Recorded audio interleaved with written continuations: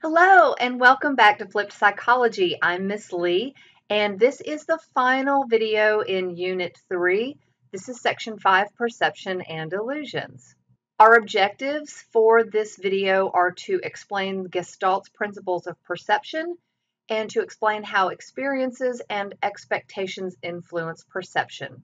If you haven't done so already, go ahead and grab your notes and let's get started.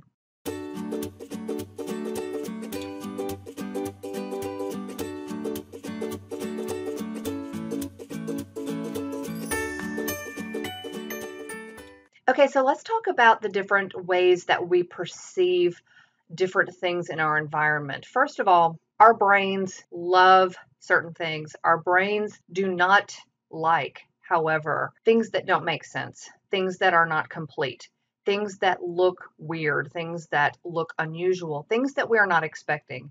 And so very often our brains will try to make sense out of something in a different way. So the first Gestalt law of sensory perception that we talk about is closure. Now, you can look at this one of two ways. You can either see the images in front of you as a circle and a slightly squarish rectangle, or you could see them as series of lines kind of configured in a specific way. We tend to see them as the geometric shapes rather than just random lines. Why? Because our brains don't like randomness.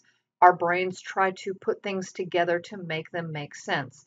So closure is the tendency to perceive a complete or whole figure even when there are gaps in what your senses tell you. So your senses are telling you that there are incomplete lines, but your experience tells you that looking at these items, you're probably looking at a circle and a slightly squarish rectangle. Closure suggests that we perceive a complete circle and rectangle rather than a series of segments or broken lines. The next Gestalt law is figure ground perception.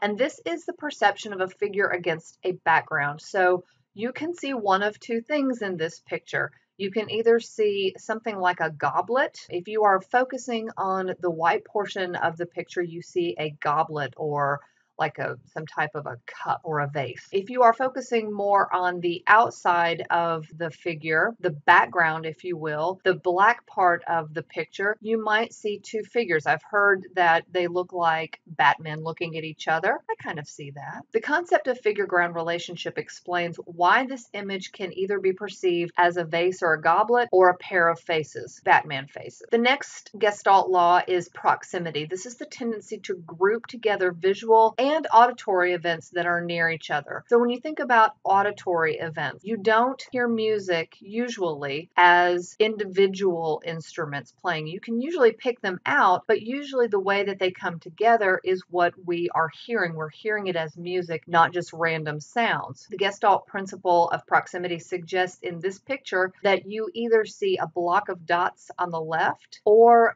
three columns on the right. Even though they're the same amount of dots, the way they are arranged or their closeness, their proximity to each other is going to influence how we see the dots. The next Gestalt law of sensory perception is similarity. So we think of similar objects as belonging together. So think about when you're watching a game on TV or you are in a stadium. Members of the same sports team we put together very easily because they look alike. Their jerseys are the same, their pants are the same, their helmets are the same if you're looking at a football game. So this is the law of similarity. When we look at this array of dots, we likely perceive the alternating rows of colors rather than just a big square of dots. We're grouping these dots according to the principle of similarity. The next Gestalt law is continuity. This is the tendency to group stimuli into continuous patterns. So this, to me, doesn't just look like a bunch of random dots. Good continuation suggests that we're more likely to perceive this as two overlapping lines rather than four lines meeting in the center. So you kind of see one or the other overlapping than four lines coming together in the center, or just a bunch of random dots. So to kind of sum up these laws of sensory perception, Gestalt principles such as figure ground, grouping by proximity or similarity, the law of good continuation and closure are all used to help explain how we organize the sensory information that we are being bombarded with every day. Our perceptions are not infallible and they can be influenced by bias, prejudice, and other factors like our expectations and our experiences from the past. If you have any questions or aren't sure of the concepts, I encourage you to go back and rewatch the video. Our next unit will be on development. I can't wait to see you then.